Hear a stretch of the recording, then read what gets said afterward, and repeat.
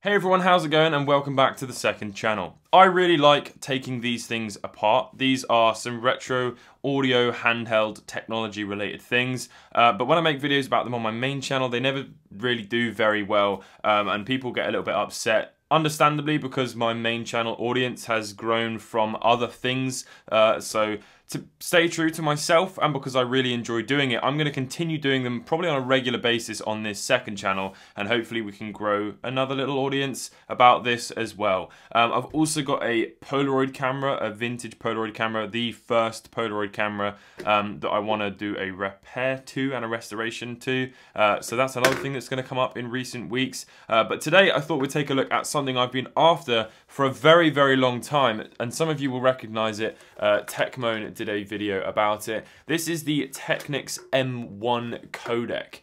This is a really, really rare thing, and I got it from Sendico and I unboxed it on this very channel, and I'm really, really excited to have found one because they're very hard to find. They were only released in Japan, and they're really, really expensive as well because they're so hard to find. They have an absolutely fantastic sound quality, and it comes with either an output of a stereo headphone jack here, or the, I don't know what that's called, 1/4-inch jack, as well as regular output on the back. I just use these headphones, which has this little adapter thing, so I can listen to me cassette tapes. Although it's portable, it's not really portable. Allow me to quickly demonstrate. So as you're walking,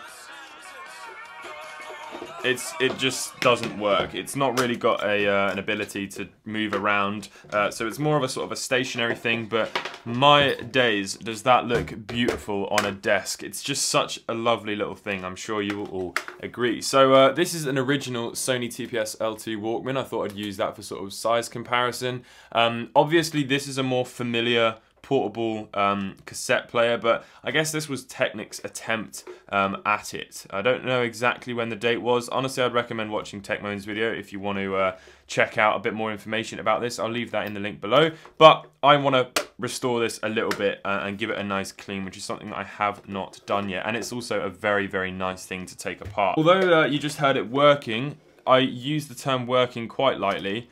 It only works at full volume, which obviously makes my ears bleed, but as I start to turn the volume down, I'm sure you can hear that crackling and stuff. That's because there's a potentiometer in there that operates via metal, sliding on metal, which is oxidized over the years, so now there's not a very good contact on it. So the reason why it's probably okay up here is because that's how it was left for the decades that it wasn't used, and then obviously because that little metal contact is covering up some other metal contact underneath, that's not exposed to the air, thus not oxidizing. So in order to actually listen to this, I have to have it on full blast, which is very painful, but I wanted to reserve taking this apart for this video. So it runs off of 4 C-cell batteries, which is quite a lot. To take this thing apart, it's actually quite a difficult process. It doesn't actually look like there's a lot of screws on here. You know, you've got a couple back here, there's a couple on the bottom, but in order to take it apart, you have to start off from here. Now, obviously I have watched Techmoan's video on this, that's how I found out about this thing, and in order to begin, you just have to slide this little piece off, which is a door that sort of looks fancier than it is. It's just a sort of a dummy screw cover thing there and stuff. So yeah, although I think if we unscrew that, we can give this little piece of acrylic a clean in between the black and the acrylic there. So that will be worth doing. We'll do that at the very end. So let's go ahead and remove these 2 screws, which hopefully will release the entire front portion of the device. Don't really know what to call this. Cassette player, I suppose. Oh, look at that. Okay, there we go. So looks like there's some wires over here. Yeah, we've got one for the microphone. There's not a recording function on this at all. The microphone is a hotline button, very similar to, well, exactly the same as this one, so that when 2 people were listening, you could press the microphone button and talk to each other, and it just slightly lowers the track. However, this one actually completely stops the track and then just activates the microphone, so that means you might as well just be taking your headphones off. Whereas that one actually just lowers the track and continues to play, and then the microphone runs through the headphones at a regular volume. So this little bracket is just pulled off, and then the microphone presumably should pull out, although I don't really want to pull on those wires. There we go. Perfect. Okay, and then next up we've also got, what's that? The power LED, I think that is. So let's go ahead and remove that as well, and just make things a lot easier when it comes to giving it a clean, which it very well needs. Good grief. Look at the inside of that. That is quite filthy. So yeah, that's going to have a lovely scrub in some hot soapy water. So what is next, I hear you scream? And I scream the same thing because I haven't got a clue. I think I'm going to remove these 4 screws. I think that's the next logical step. There's another one here. I'm going to go for that one as well because it's the same colour and shape as the others. So let's see what happens now when we do this. Oh, it's coming. Ah, there's another wire back there. Ah, okay, that is for the battery terminals. Okay, so these are the 2 wires that we need to desolder. So I'm going to use a little bit of flux because this is going to be some very, very dry solder that hasn't been obviously soldered in a very, very, very long time. I'm going to go ahead and say probably 40 years or so, 50 years maybe. So the best way for me to get at this is probably this way actually. So let's just swing this around. And yeah, the camera above is not ideal. I need to get a different lens. So let's have a go then at doing this. There's the first one. And there's the second one. That wasn't too bad. I'm not going to touch this too much because everything's working fine. The belt is nice and tight, as you can probably see there, so I'm not going to bother changing that, and also it works. Could probably do with being replaced. Having a belt with more tension would probably make the wowing and fluttering effect a little bit less, but that isn't really a big issue. Plus, I don't even want to try and take this thing apart. There seems to be multiple different layers to it and multiple different belts. I don't know if you can see, but there's actually another 2 inside there in a completely different place. So it would just be a nightmare to try and replace all of that. But obviously we do need to get to the potentiometers, which is under here. What I was trying to work out before I decided to desolder them was there's some little sort of bent pins in the corners of these contacts, which is holding it down.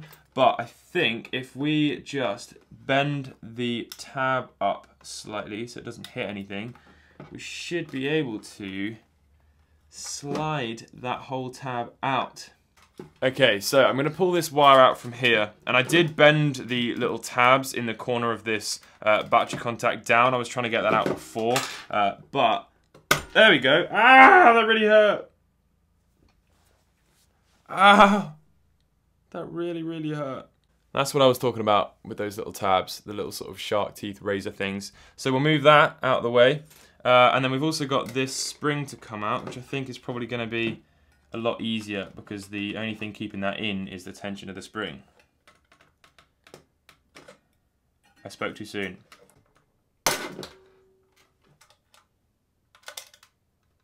All good. No damage at all. That was just very tricky. So the next thing we're going to do is remove El Squeako over here, the handle, which I think is done with these 2 screws here. So there's one, and there's the other.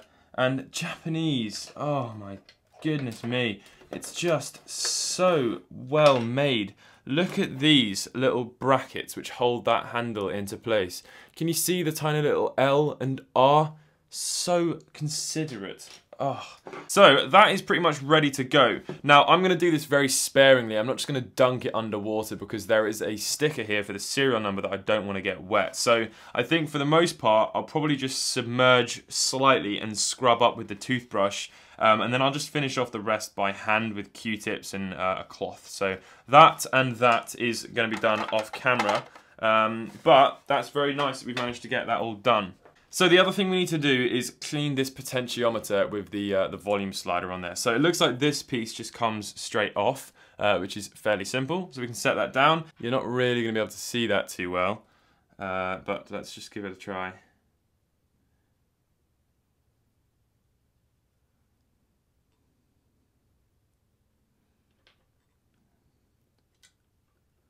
Now we do want a healthy amount in there because it's very, very crackly. Right, now I'm going to just let gravity do the rest. So I'm just going to sort of manipulate it in all different directions and then just move that slider up and down, hoping that whatever we're doing is working, because I've unplugged the battery terminals, so we can't just test to see if it's sounding better, but I'm sure it's going to be fine. Also, I don't know what DC in that is, and I doubt I have a barrel plug that big. But that looks pretty good. So whilst we're in here and we've got the isopropyl alcohol out, let's give the tape head just a tiny little bit of a wipe with it.